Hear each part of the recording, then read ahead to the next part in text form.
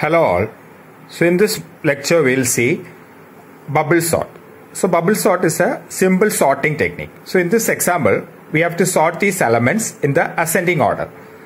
So we'll start from the first element. So what we'll do is we'll check whether the first element is greater than second element. So we see that 9 is greater than 6. Then we have to swap these two things. Then again we'll start from this element. We'll check whether it is greater than the next element. So we find that 4 is less than, so we swap again. Then we'll check whether 9 is greater than 10. It is not. So we'll start from this element. 10 is greater than 8. So we will do the swapping. Then we'll check whether 10 is greater than 2. It is greater, so I will do swapping.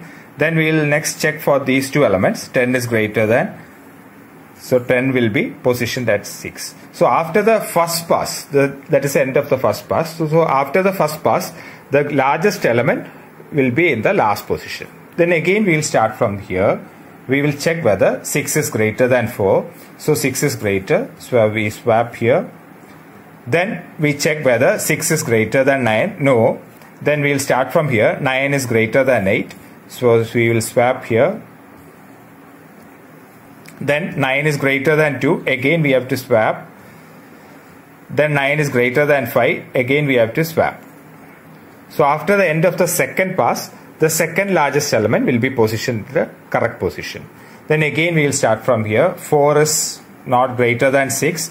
Then here 6 is not greater than 8. Here 8 is greater than 2. So we will swap here.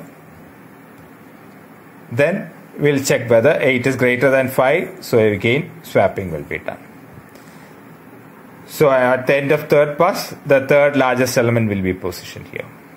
Then again we will start from here. 4 is not greater than 6. Then 6 is greater than 2. So we will swap here. Then 6 is greater than 5. So we will swap here. Okay. So it will end here. Then the fourth largest element will be positioned here. Then we will again start from here. 4 is greater than 2. So we will swap here. 4 is not greater than 5. 5 is not greater than 6. So we will stop here. We can stop. It will go there. We will stop there. Then again we will start from here. 2 is not greater than 4. So nothing will happen. 4 is not greater than 5. Like this it will go on until the elements are sorted. So we will see that the elements are sorted in this manner. So this is bubble sort. So bubble sort will start sorting from this side. So the largest element will be sorted. If it is in ascending order, the largest element will be sorted first. Like this it will go like this. So that is why it is known as bubble sorting.